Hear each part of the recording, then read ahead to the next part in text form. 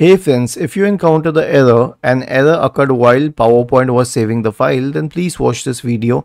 I will guide you through the solution. So the first solution is to save the file at a different location. Now I have a test presentation on PowerPoint. All I need to do is click on File, click on Save As, on Browse, and then I will simply change the location of the presentation and click on Save here.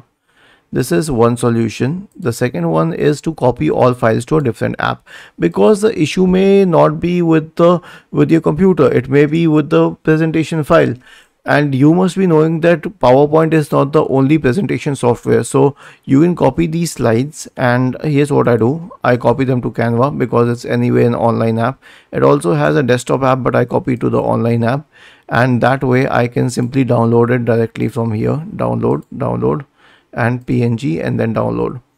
So this is the second solution. The third one is to sign in and out of PowerPoint. Now click on File and then select Account, and then you have this option to sign out here. So click on Sign Out, and after that you can sign back in, and you can enter your email address, I mean the one associated with your Microsoft account, and then you can enter the PIN or password. I mean, I use the PIN, but if you use the password, then you can enter the password. Basically, you are entering Microsoft Office just as you did it on any other app associated with Microsoft, even if you were to log into the Microsoft Edge browser. The next solution is to repair Microsoft Office. Right click on the Start button and select Settings from the menu. Go to the Apps tab on the list on the left hand side. Select Installed Apps in the right pane. Now scroll down and click on the three dots associated with Microsoft Office, and then click on Advanced Options. Scroll down, click on Repair, click on Reset, and then on Reset once again.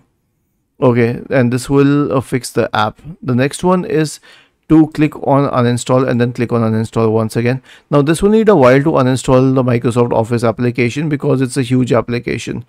And how would you reinstall it? Open the Microsoft Store and search for Microsoft 365 and hit enter. Okay, click on this one, and it won't give the install option right now because it did.